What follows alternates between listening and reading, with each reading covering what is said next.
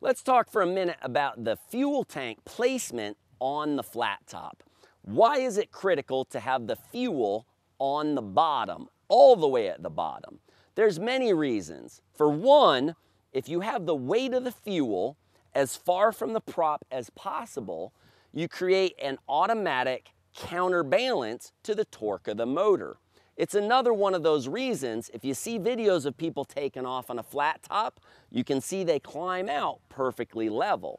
Where if you watch people climb out on like a Scout or a Nirvana or mini plane or other units, you'll notice that unit is torqued violently off to the side. And that's one of those reasons.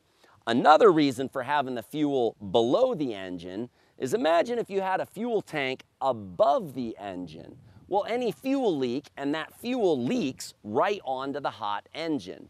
Another thing on top of that is, with having the tank at the bottom, if you shut your engine off, therefore stopping your fuel pump, you immediately stop pumping fuel up to the engine. So if you did have any issue or like an in-flight fire or anything like that, it would immediately stop delivering that fuel to the problem. Where if you have the fuel tank above the engine, anything like that would be absolutely catastrophic. Now, another reason to have your weight absolutely as low as possible is center of gravity. What happens if you trip and fall down? Well, with a flat top, it just falls forward to the comfort bars because you have face plant protection. But imagine if you got your big heavy fuel tank right above the engine. Now you have all that weight trying to smash you face first into the ground. And that's exactly what happens. With high center of gravity units, you tend to always trip and fall forwards right on your face. And if they don't have face plant protection like the comfort bars and the flat top provide, that's your face getting smashed right into the ground. So having the fuel tank absolutely at the bottom is very, very critical. Now, another cool feature of the flat top is how well the flat top fuel tank is actually protected. It slides up and down on this rail system. So if you watch crashes of flat tops, where the flat tops have been completely totaled, the fuel tank pushes safely up to the side. There's a video where one guy's life is saved by the crumple zone, and he uses every inch of the crumple zone, and you can see right in the video that the fuel tank was completely unharmed. There's another video where a guy death spirals into the ground at over 50 miles an hour and tumbles for like 40 feet. Again, no damage to the fuel tank.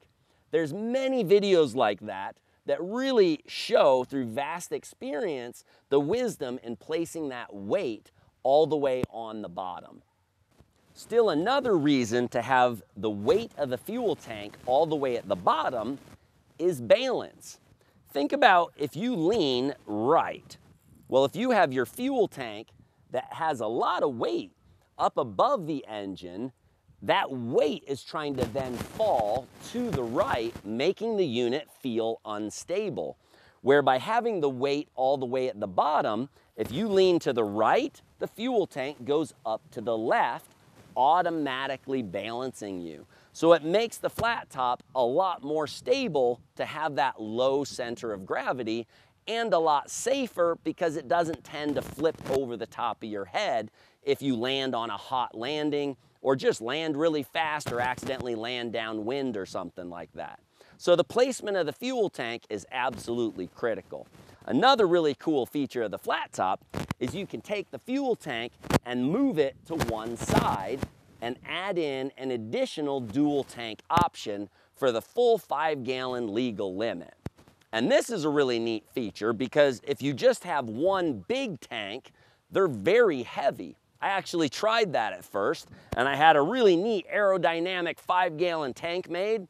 The thing weighed over 5 pounds. So you don't always want to carry 5 pounds if you just want to do short flights. So with the flat top, you can use a standard 2.5-gallon tank for all your standard flights, which will give you up to 127 miles, which the world record was set by a flat top with one tank. Or you can move the tank over, add a second dual tank for the full legal limit of 5 gallons, and I set the world record at 280 miles on just 3.5 gallons. So you get a considerable range with the flat top paramotor. And those are just some more reasons of why that flat top tank was mounted that way. Now, still another reason the flat top tank was mounted this way is, now check this out. Boom, comfort bars. You gotta love that face plant protection. But check this out. Notice your fuel cap is the highest thing on the unit. So your place where any possible leak could happen, when you lean your unit forwards and put it in the back of your truck or your car or your trunk, the fuel cap is the highest to help minimize any chances of leaks. With most units, they literally have a hole in the fuel tank. And if you tip over, they literally dump fuel all over you. Where the flat top, when you lean forward like this, the fuel cap becomes the highest point on that tank. Think about it.